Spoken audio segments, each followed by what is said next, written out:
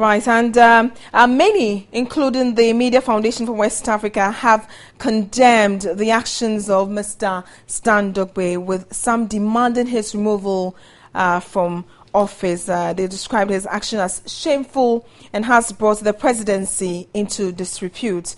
Although the chief of staff reportedly took up the matter, nothing has been heard or done about the incident almost 2 days after the incident. Now, the situation also prompted the Foundation for the Media Foundation for West Africa to also come in, and the current one we're witnessing is the issue where 155 Ghanaian journalists have petitioned the country's president, John Dramani Mahama, demanding that sanctions against one of his staffers, Stan Dogbe, who allegedly assaulted a journalist on duty. Now, Mr. Dogbe, who handles communications at the presidency, reportedly assaulted and destroyed the voice recorder of Yahaya Kwamwa, a reporter with the Ghana Broadcasting Corporation, whom he accused of recording a private conversation.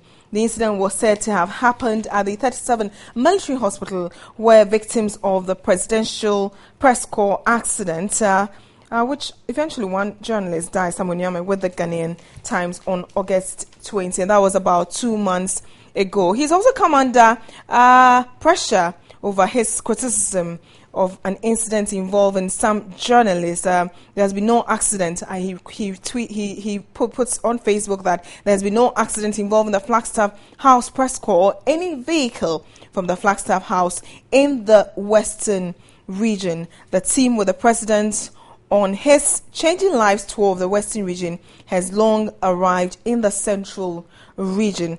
At least, as leader of the communications team on this trip, none of the media houses engaged in this irresponsible report have contacted me or the Minister of Communications, Edward Omani Boama, to verify this claim. And this is what happened when the president visited the Western. He inaugurated a school, the second school out of the 200 he promised during the 2012 elections. We'll try and get the Media Foundation for West Africa to speak more on it, because we understand 150 journalists have currently signed a petition to have him sanctioned, perhaps removed or from office. I will definitely try and get the Media Foundation for West Africa on what they make of it, or whether they're pushing it too much. We'll also talk about the Public Utilities Regulatory Commission. Remember, it is engaging in stakeholder consultation on the increments. Utility companies want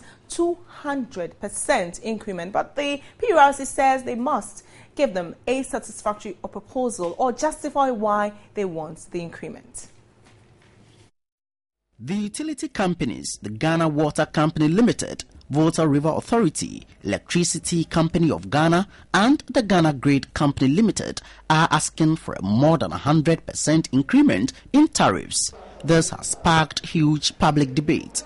Some consumers want increment scrapped. We are not okay with it.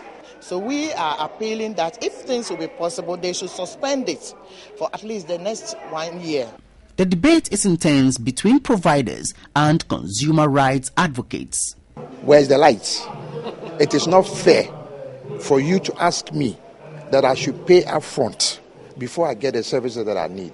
I think that is justified. Yes, we are standing by it because we want to have power, reliable power, stable power. But Nanaya Jantua promised the Commission would not agree to unreasonable upward adjustments. We need to be really satisfied. They really need to justify their increase before we consider anything. She, however, did not disclose when the consultations would be over.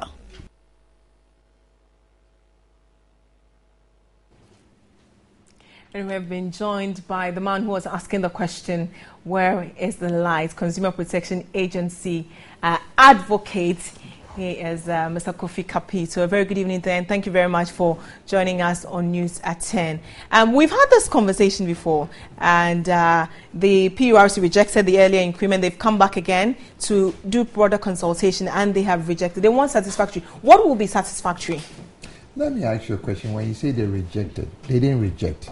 They actually suspended it. They suspended the yes. So out of, I think it was 50-something% the last time. They have come So out. the top up is another 50-something% that they are requesting.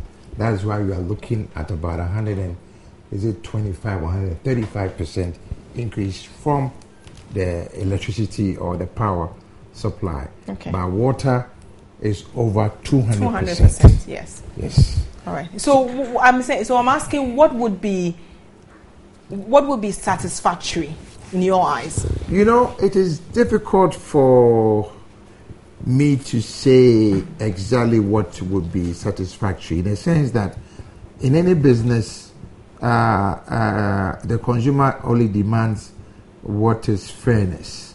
Yes, I know that the utilities have actually done a lot of investments.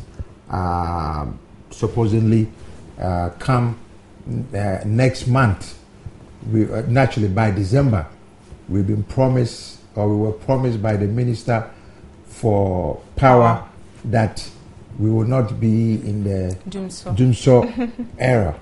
But looking at the situation now, I doubt if we'll be out of Doomsday. Mm-hmm. The question is, the percentages are a little too high.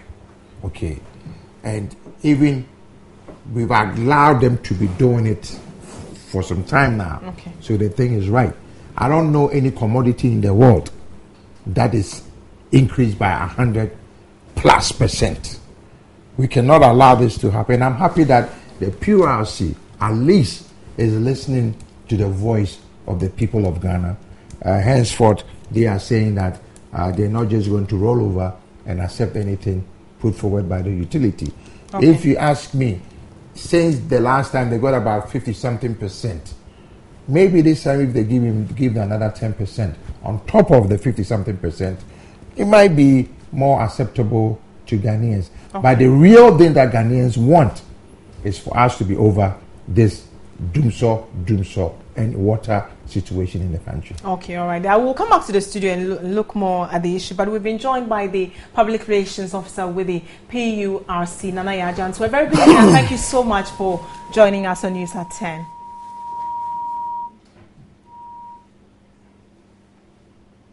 All right, so we'll try and get her back on the line to talk more about the rationale behind it and what is the quantum of rejection of the increments that PURC, or what is the quantum that the PURC is rejecting. I will come back and talk more about that. But back to you, saying that, for instance, if they are 10% to the earlier 57%, it may look a bit reasonable. We have Nanaya back on the line. I'm sorry, but we'll have to go on the phone line. Very good evening. Thank you very much for joining us. Good evening. How are you? All right. Can you share with us the rationale behind the public consultation?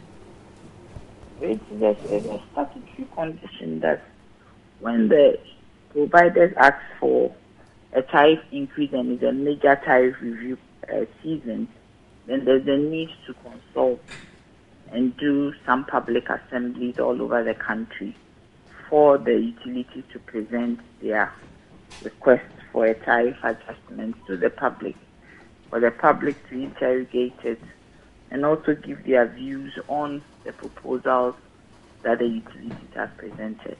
Okay. I get people asking, when do they do that? Who gets invited? So how do you assemble people for these public... Everybody is invited. Everybody who... So when do they know that the PURC is coming there? Because, I mean, we hardly... I'm in the mood, we hardly hear it. No, we have a way. We have regional offices, and they have a way of announcing to the people. In Tamale, we did a lot of announcements. In Kumasi, we did announcements, and we had people coming in, general public groups, trade associations, market women, all over the place, students, consumers, and customers alike. They all come. In Tamale, for instance, we had about 2,400 people coming to the forum. In Sunyani, there were about 700, Kuforidia 400, Kumasi, there were about 600. So it's all over the country. Okay. What are consumers saying? What have you picked up from your consultation? Before I start, I want to say these are views. Great. That's what I'm asking. Hello, there's some feedback in your line. I can. Okay, we'll try and work the phone lines. Remember, you can join us with your tweet. Tweet at me, Bridget_02 or News at 10. You can also watch us on YouTube as well, and then we'll continue the discussion. Anaya, is the line better? I'm afraid we've lost Nanaya. We'll try and get her back on the line to get more on what she's picking on the ground. I mean, the engagement. It's exciting that consumers are interested. In Tamale, they had about 2,400 people. What does that say about the consumer currently on what they want or how much they want to pay to these utility companies? I think the consumers are basically telling the PRC, who is supposed to be the regulator, or the mediator between the utility providers and consumers who consume electricity, is that, listen, we want the light first. We want uninterrupted supply of electricity as it pertains in other jurisdictions. We don't want a situation that you ask me to pay more, because we've been asked in the past that we should pay more and it's going to make it better. The argument this time that the utilities are putting forward is because of the injection of investments that they have made. Henceforth, the demand for them to come and ask for more. And I am of the view that if Ghanaians would enjoy, and I'm talking about the whole country, okay, about 6 months of uninterrupted supply of electricity. I'm not talking about things that are beyond, which is natural disaster. Sure. But in other jurisdictions, they have sleet, they have storm and everything, and the light still stays on. In Ghana, just the blink of God, power will go off. All right, just on that thought, we'll go back to the phone line and speak to Nanaya. Nanaya, thank you very much for joining us, and we apologize for the break as well. Can you share with us what consumers are saying, those you interacted with? They are saying various things. Some are saying that they don't mind the increase if the load shedding situation improves. Some are asking that we give them 50%. Some are saying give them 75%. Some are saying 30%. Some are saying 20%. Some are saying don't give at all. So these are all views that we are collating. On the stakeholder side, we had a stakeholders meeting today with the experts, and they are saying unanimously that the utilities need an increase and they should be given. These are all views that we will bring on board, and we will look at it when the final decision is being taken. Okay, but you have also mentioned that you want them to give you a satisfactory proposal. So what would be satisfactory? When did I say that? Today on our news. No, I didn't say that. What I said was that we should be satisfied with whatever they are asking for. Okay. Not a satisfactory proposal. Okay. There's nothing like a satisfactory Okay, so what would satisfy the PURC? They should give us, we will interrogate every little detail of what they have sent to us. That is when the time comes. For now, all we are doing is that we are collating views. There is a point where the utility service providers would present their case before a panel of commissioners. And that is when we will see that if they are justified in asking for what they are asking. At this point, the law does not enjoin us to make a comment. The law does not enjoin us to give our view. When the time comes for us to give our view, that is when we are going to make sure that whatever they are asking for is justified. All right. Nanaya Ajantua, thank you very much for joining us here on News at 10. She's the Public Relations Officer with the PURC, and you heard her. It looks as if at this moment the power is in the hands of the consumers, or you think that eventually we'll pay? Because for some, yes, we will talk, but eventually we'll pay. You know, if I heard her right, she was talking about when they met the stakeholders today, who are the manufacturers. I think she said they wanted, or they said if they could get the power, they don't mind the increase. That is those AGI and all those people. But the question is, he's a businessman. Whatever cost that he will incur, he'll push it on to you and I. So I don't have a problem with the people who are doing business with, because a businessman will always push it on to the consumer. which is the end user. My issue is, yes, they are commercial people. They should look at their own thing. Okay, they are talking about they need cheap. Even they are requesting that they need a cheaper rate than residential. So how can they say if only they won't pass it on to you and I? Look, ECG, Ghana Water, Gridco, VRA, they need to do internal auditing. Look, if you have any business, okay, or in finance, or in management, if you know your expense is more than your income, what do? Yes, you cut down. Okay, for instance, I believe the Ghana Water, for instance, is saying that they produce it at 8 cedis and sell it at 1 cedi. They sell it at one. Now they say they sell it at 1 cedi, 78 pesos. Yes. Now they want 4 cedis and change. Absolutely. But the question is, how do you justify from 1 cedi 78? Look, this argument that if we don't pay, the alternative is worse. It's just a fear tactics that they're trying to put into Ghanaians. There's no way, even the most sophisticated countries in the world, I'm talking about the most capitalized or the most capital-oriented countries in the world, do cushion consumers. This is the two most important things that a person needs: water and electricity. Gone were the days that you could say that I don't need electricity because I live somewhere 30 miles out of Accra. Now people who live 1,000 miles out of Accra also needs electricity. It has become a necessity, the fact of life. You cannot even hear information if you want or you don't have electricity. Water is life. Okay, God in his own wisdom decided that we need light and then we need water. Okay, I'm not talking about the traditional, but God's light is when the sun is out. Sure. So the issue is, look, this telco has had a commercial. The question the little boy, so when they say Minsako, then they ask, Nesikano Wehin. The question is, where is the light? Sure. Give us the light. Okay, if you give us the light. Yeah, but Kofi, consumers have a civic responsibility. Consumers are also partly to blame for some of the wastage in the system. If you have a burst pipeline, if you're tapping, doing illegal connection. Can I tell? If you talk about illegal connection, I agree with you. But you talk about the burst. You can report. They are not in our community. No, but the question is, if you have made it to your point to go to any district office of Ghana Water, or even you see a power line down and you go to the ECG office, what else can you do? Okay, can you fix the broken pipe? No.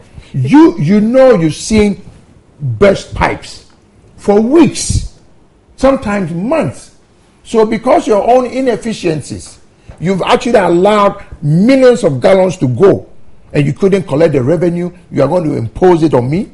No, that is your inefficiency. Okay, people should be held accountable. Like I said, I have seen water pipe burst when it is 10 degrees below zero and you have workers working in that freezing in Ghana. I mean, for crying out loud, electricity the maintenance don't work even 24 hours. You call them after 12 o'clock, they will tell you the linemen are going home. Go to other jurisdictions. And no, like I said, they do deserve some increase. Sure. Because everything is being increased in Ghana. Let's not lie to ourselves. But the question I want to ask is the percentage. Okay. It is too much. They are trying to curtail illegal connections. Sure. They're trying to do certain things. That you agree with? I agree with. Especially the consumers should learn the life of conservation. Okay. Because that would actually save you money. Even if, let's assume that either it goes up or it comes down, you still save money if you conserve. That is a responsibility of the consumer to learn how to conserve. You don't leave your lights on when you don't need the lights. Okay. All these things is in the realm of the consumer. But what I am saying is, if you go to Ghana Water right now, their headquarters, go and see, it's been renovated. They have brand new vehicles. If you don't have money, would you go and buy paint to paint your house? they have their own internal issues they need to deal with. Look, a gentleman, one of the Ewadakon boys, he's MD for Bost, and he's now the acting MD for Tor. When he went there, what do you know what he did? He told the workers, he said, it's either you are laid off or you take a paycheck, a pay cut, then we could fix it and pay our debt, and then when the profit that's actually fantastic comes. But how many leaders in Ghana are doing that? How many directors are doing that? In other jurisdictions, you see that all the time. Car manufacturers will do the same thing. Every manufacturer will tell you that for you to sustain your job, help me and I'll help you. Okay, are we saying that is the CEOs taking a pay cut? No, but they want you and I to pay. Like I'm saying, if I consume, I need to pay. But that does not give you the right to overcharge me. The question is, they are workers. Some of them are their own issues. They need to deal with them. Even the delivery of their bills and the collection of the bill. It's only in Ghana that you go to give somebody money and the person is bluffing you. Come on now. I'm coming to give you money. You should make it as easy as possible for me to come there today, tomorrow, and next month. But the question is, when I come and somebody is bluffing me, you think I will go? These things I think they need to improve, especially the bill delivery. And let me also give them a piece of advice. And I think if PRC is going to consider, I personally think the duration that the bill is sent and the time that one has to pay, I think is too long. It is too, because you pay a month, and month time, behind. thank you. Yes, you're like a month behind. Yeah, a lot of you are sending us your thoughts on this. And Boniface Baini says we can't pay money for poor service being rendered to us. And also can come. Yaboa says tariff issues. I wonder if Ghanaians know how much the IPPs are paid compared to what the VRA and ECJ are giving. You might want to find that out, and how consumers are affected by the difference. In the end, it's public utilities who will suffer. And that's from Kankam in Takoradi, I believe. What's the point of us paying bills to utilities that we don't even enjoy, especially electricity? And that's from Saidu Lucas. And also from Idris Idi Kamara says, increasing the tariff is not the solution. They should give us a quality service before we appreciate their efforts. But it's not enough. And that's from Idris there. All right, so those are some of your comments on Twitter. We send the text about, are we looking at what the independent power producers is a fact. Yeah. I know of the fact that all these things is because we are trying to encourage and entertain independent power providers. Look, some of them are charging 25 pesos more than what VRA is demanding, or what Gridco. I mean, so we should look at it. Is a very important point there. Are we allowing this to go on because some foreigner or some Ghanaian has gone to borrow money and he needs to make? We behave as if when you borrow your money, you should get your money back in 24 hours. Yes, but that's how we are running businesses in this country. Actually, even the private sector, the informal sector, that's how we're running the business. But it's your agenda. You get to call in and share with us your thoughts on the current development. The PURC is going, regions. They've already been to Tamale. They had 2,400 consumers turn up and share their concerns. So you can also call in and tell us, were you there? What do you make of the current developments? Your agenda is coming up.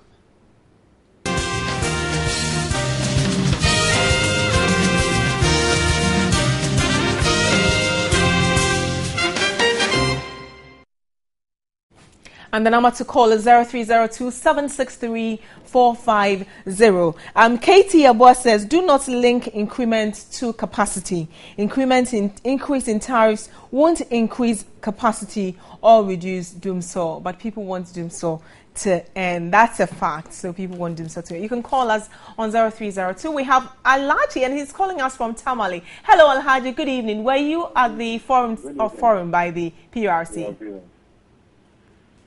Hello? Hello, Alhaji. Yes, you're on air. First of all, I want to thank the personnel sitting there. God will reward Kofi Capito, yes. Okay, go ahead. I heard about having that meeting in Tamale that about 2,000 and something people attended it and shared their views. I wish your man there was there to see the kind of people they invited. Share with us, were you present? Were you there or you heard? I was there in myself. Okay, so there. Tell us, what the did information we had before we attend the meeting, so it said that we are organizing youth to come, and we don't even know what we are going there for. It was there, a lot of us get to know the reason we are there. Okay, so what did you hear? How did you hear of it? It was, we get the information through friends, some by our youth group. Okay, and what happened when you got there? When we went there, in fact, when they were even discussing the main issues, 50% or more than 50% of the public there was not even interested in what they are even saying. All right, so the PURC. And I told my friend that what they are doing here, very soon we the poor will suffer. Okay. Because a man in top there, his salary and everything will increase. But you living in the village without a salary and everything, how are you going to pay? Even the one we are even paying now, it's even hard for us. All right. Thank you very much. Consider the poor people too. All right. All right. Thank you very much, Alhaji. I believe that's why they are doing the consultation, broader consultation. We have Nana Ankuma calling us from Kumasi. Hello, Nana. Hello, Nana. Yeah, good evening. Yeah, Nana Ankuma, were you at the forum? Yeah. Were you there? No, I'm speaking from... But go ahead with your thoughts. Now, I think consumers new services from the utility agency, we wouldn't mind paying more. And okay. Then again, you should also consider the percentage high. Now, on the issue of the voters register, I want to go with the... All right, so that's it. We're not talking about voters register. Thank you very much for calling us and sharing your thoughts on the tariffs. Please call us and stick to the issues that we're discussing. We have Abdul Fattah calling us. Hello, Abdul. Good evening, sir. Good evening. Hi, Abdul. It's Madam. I'm Bridget. All right. Thank you very much. Thank you very much. They said they met some people and discussed about the increment of this. What about we poor people at the villages? More, we have more villages and small towns than big cities. Where are you? Where are you calling us from? I'm calling from Bojasi. Bojasi, okay. Yes. All right. Go ahead. And they said they met so many people. What about the population at the villages? We the workers and the farmers in the villages. How do we get money to pay the light bill and then water bills? Okay. If our crops are not yielding more. Okay. Are you a farmer? Pardon? Are you a farmer? Yes, I'm a small farmer. Okay. I'm farming small, but not in a large quantity. Scale. Okay. All right. Okay, but thank you, Abdul Fattah, for letting us know. I'm sure the PURC are watching us, and they will take that into consideration and go to the remotest, not just the capital cities of the country, but the remotest of areas where small-scale farmer like Abdul can be reached, and then their voices as well are factored into whatever their concerns may be. You can also call in at 0302 763-450. We're going to hold now. We have Francis. Hello, Francis, and thank you for joining us. Yeah, thank you very much for the opportunity. Go on. Yeah, to be frank, I am seriously scandalized about this PURC even trying to consider these utility providers. Okay, why? The reason why I'm saying this is that we don't know the benefit that we are deriving from paying them this kind of tariffs. Don't you get water? Sorry? Don't you get water? Does water not flow? Oh, at times, it does not flow the way you are expecting it. Instead of these service providers who are in charge of these institutions to make sure they assign people to be doing regular or routine checks, they don't do it. The only thing is that they only sit in their comfort zone to demand that they should increase their tariff. Then they go back to organize management meetings to decide how much they are going to pay themselves as salaries.